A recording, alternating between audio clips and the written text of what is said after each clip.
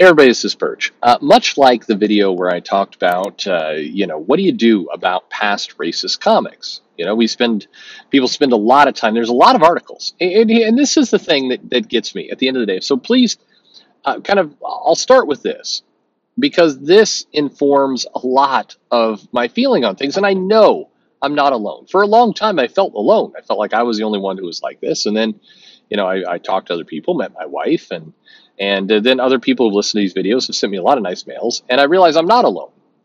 The issue is this: uh, there's not enough time in the world to do what you want to do.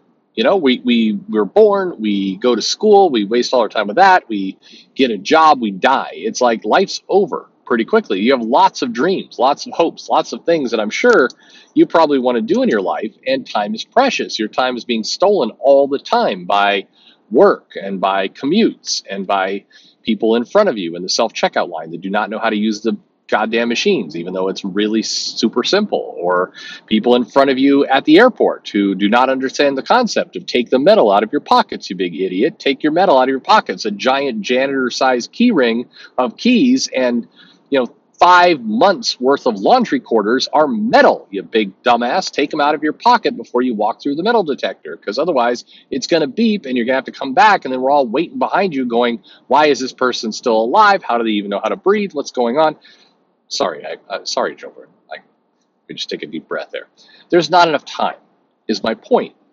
So a lot of things, a lot of this performative outrage feels to me like people wasting time. It's like, just say what you want.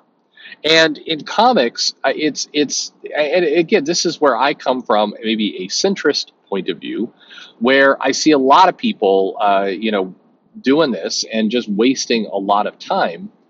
And it's like we're not getting to any kind of solutions. At the end of the day, like, we would like some good comics. We would like for the creative teams to get paid more, and we'd like for the quality of comics to go up, and we'd like for the volumes of comics getting sold to go up, so that maybe the prices could go down or the efficiencies of scale could help improve things. I mean, all kinds of things that we'd like to do.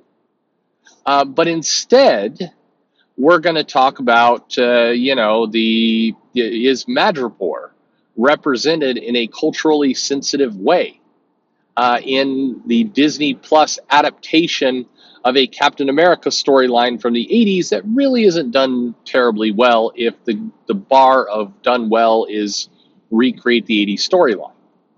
So, but yet articles and articles and articles and tweets and trendings, topics, and all this effort is going to go into it. I mean, you take a look at some of the indie creators, and this to me always feels like the huge trap. If you're an indie creator, and granted, I'm sure a lot of the indie creators are not listening to me. They are thoroughly plugged into the teat of the beach or wherever it happens to be, where that's how they're going to get into this industry. So you're not listening to me. I mean, crazy me. Why would you listen to me? But when you spend days, weeks, months of your life engaging in stupid nonsense. And when I say stupid nonsense, the topic may be important to you. Maybe this is something that is something you really care about. Could be. Sounds great.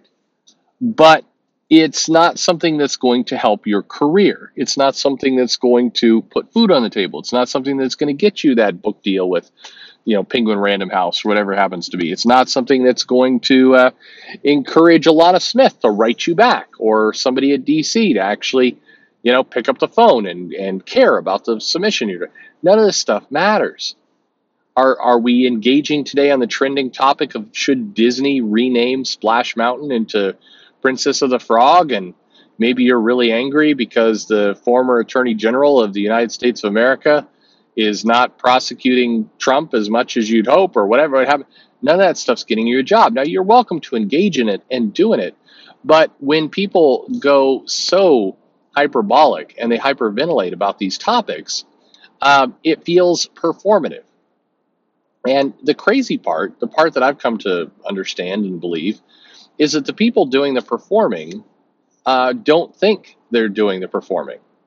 They actually believe that they're espousing some kind of great wisdom, or they're They're bringing something to the table that nobody has heard before, or they're passionately describing their frustration with Kraft macaroni and cheese because on the back of the Kraft macaroni and cheese, there's a little macaroni and cheese cartoon character that looks vaguely Mexican, and so we need to, boycott the company. Whatever it is you're doing, um, I mean, cool, go nuts, but is your career getting sacrificed in the process? Because everything takes energy. I'm investing energy making this video. Now, granted, I'm also driving, so I'm multitasking. I'm the definition of multitasking. I have to get from point A to point B, and it just so happens that I'm talking about your racist macaroni and cheese while I'm driving, which is absurd when I say that out loud, but that's the world we live in now. Uh, but all this stuff takes mental energy. It takes time away from you. And the challenge is, and this is my question I pose to comics, and this is really kind of the heart of it is, and I'm not trying to be the Karen in the room of like, you guys shouldn't do certain things. I'm saying, is any of this helpful? Are any of your goals being met? Like, we want to, we all want more pay, more recognition, job stability, security, or maybe none of those things, but we've got a creative story in our heart that we really need to get out to the world because it's so goddamn amazing and wonderful that, we need to have it out there. Is that all, you know, like, are we accomplishing those things? That financial or creative stability? Are we making any progress with that? Or are we just messing around talking about, I don't know, that the touchscreens in Star Trek should have had more buttons and knobs on them because it's too hard to use technology? I mean, what are we doing? What are we doing anymore? I think it's hard, and here's the thing: I think a lot of the people reading this stuff, viewing this stuff, view it all as very phony.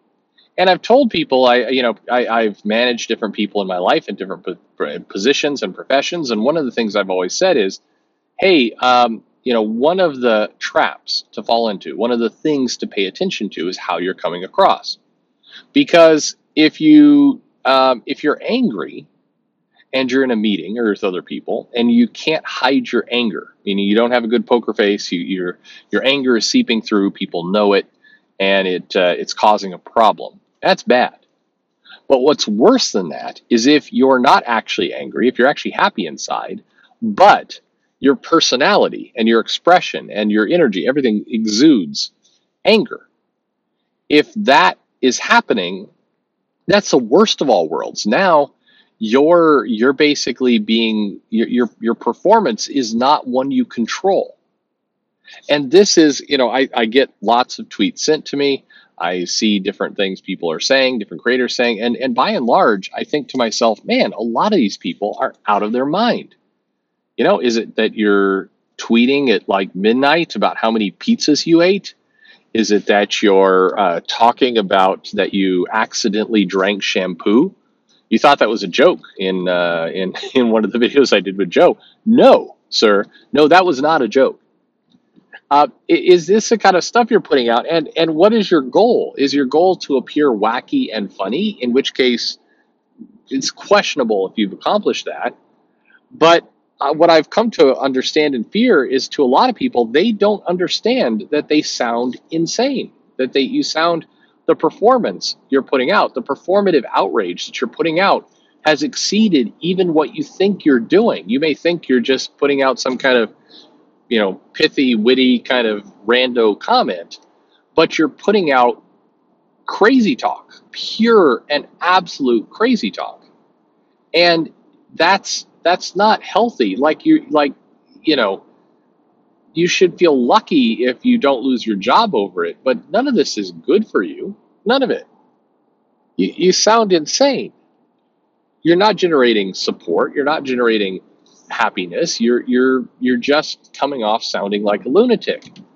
And it comes to wonder, like, is there no mentor, boss, parental figure, anyone who's like going, hey, I noticed yesterday you were tweeting about how you got super high, so high that you tweeted that you went out of the house or the apartment down onto the street in your underwear, and you thought you were chasing cartoon characters down the street for a couple hours, and and then you talked about going back to the apartment and being late to finish the script for the comic book that is due this month, for us, the #2 publisher in the United States.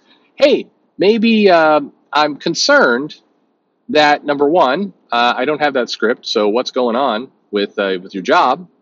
And number two, it reflects poorly on our brand for one of our main writers to talk about getting so stoned that you no longer know where you are or who you're engaging with, and you believe you're seeing animated characters running down your street like this. We have some concerns with putting you on Batman, for example, because we have a wide range of people who read Batman, and they might be worried if the writer of Batman is running around in their underwear. Just saying, you know.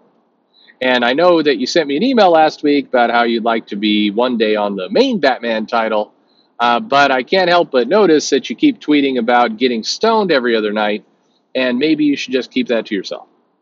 Like, is that where we are, where we've got to say that? Because I know this is a different video and a different take than what you're hearing. You probably would rather I come on here and talk about how the woke champions are effing things up for everyone and whatever. But I think there's a deeper problem here, and that's like your performances, whether it's performative outrage or performative wackiness or whatever it happens to be, your performative behavior is a problem. Yeah, I mean, I'll be honest. Most of you just stayed around for the getting high, running down the street, chasing after cartoon animals bit, and I wish it was a bit, but no, that was tweeted out and since deleted. But what the hell? There are a few people that I correspond with at this point on Twitter, where 99% of our conversation is just pasting in tweets going, "What the F is this?" Comics, everybody. Hey, thanks for listening.